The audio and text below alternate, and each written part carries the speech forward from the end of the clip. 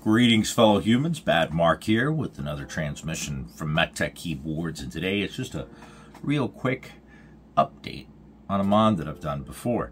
Got the MOD007. Now this is the already modded version, but basically I started out, this is a first revision MOD007, and they've put out a few with a lot of good updates with each new revision.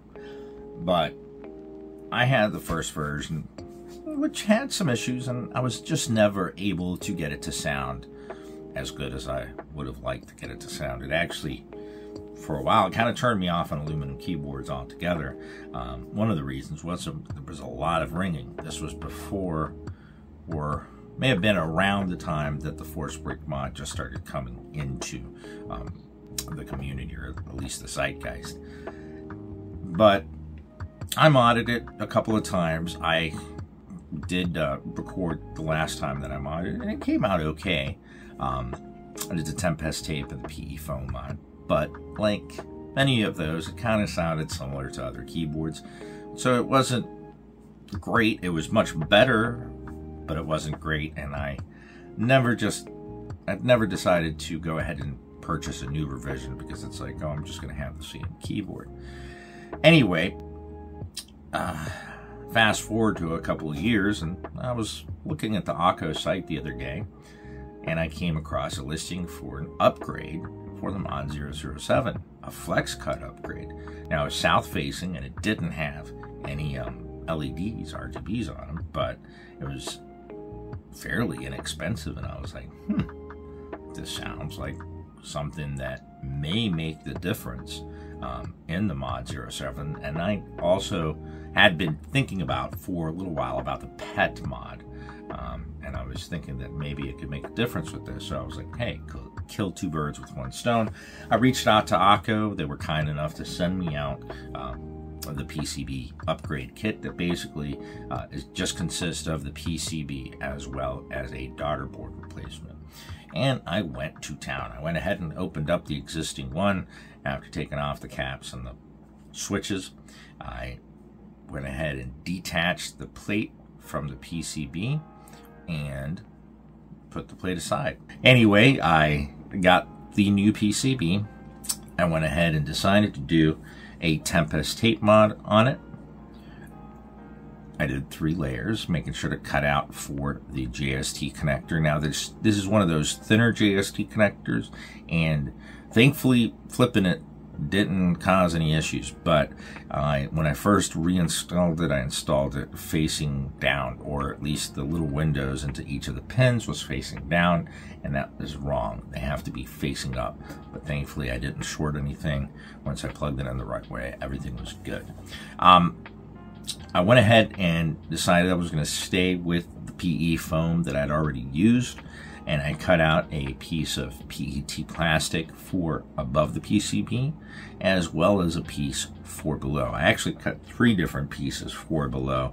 I just made 2 strips on either end and used a little bit of the same grease that I use on stabilizers to kind of make them stick to each other so they wouldn't just be sliding around.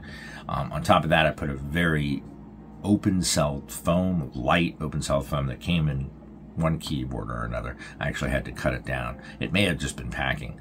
But after doing that and putting the PET film above the PCB with the PE film on top of that, I used some switches to keep everything in place while I used an X-Acto knife to cut out the holes for the center post.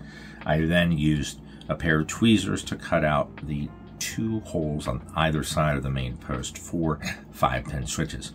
Now, it's my opinion that it's just best to get it out of the way, even if you plan to only use 3-pin switches, which I did in this build. But for the future, I won't have to worry about having to cut those or punch those holes out if I do want to upgrade to some 5-pin switches.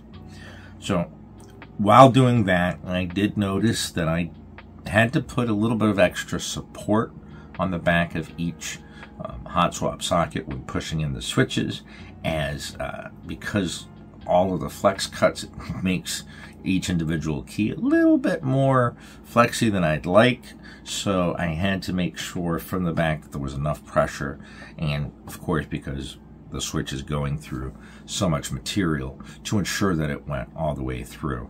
I went ahead and had to do a keyboard test while it was plugged in to make sure I had connection on all the switches.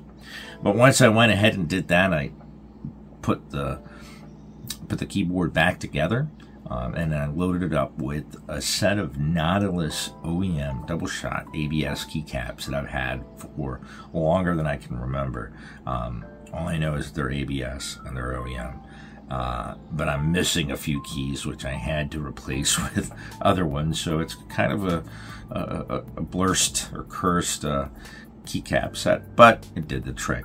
When I started pushing on these keys, I was like, yes, I finally got this to sound. Not exactly as I expected, but so much better than it did when I originally got it. And this is how it turned out.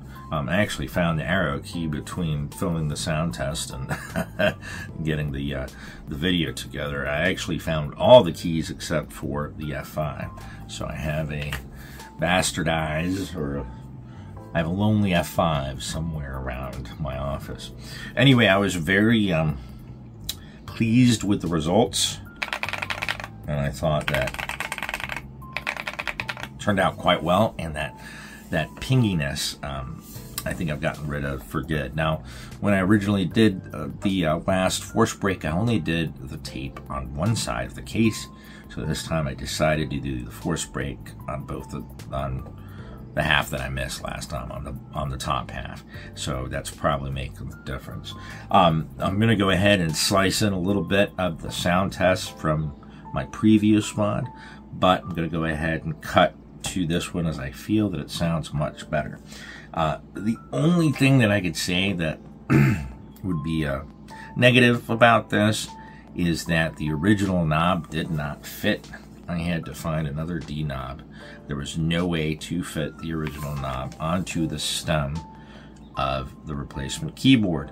All my other knobs fit, so I don't know what the issue was, and I didn't want to press so hard that I was going to break it, but I even tried it with it open so that I could support the back of the PCB, and it just did not go to the point where it actually locked in.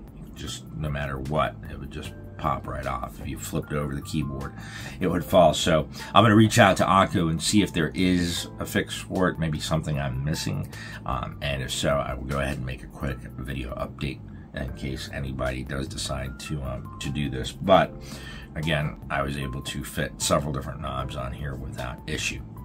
So I'm going to go ahead and leave you guys with a sound test of the PET modded updated MOD007.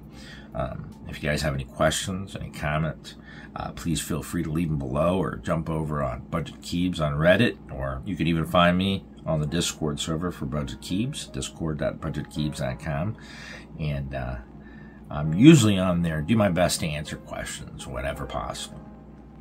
Until the next transmission, keep calm and keyboard on.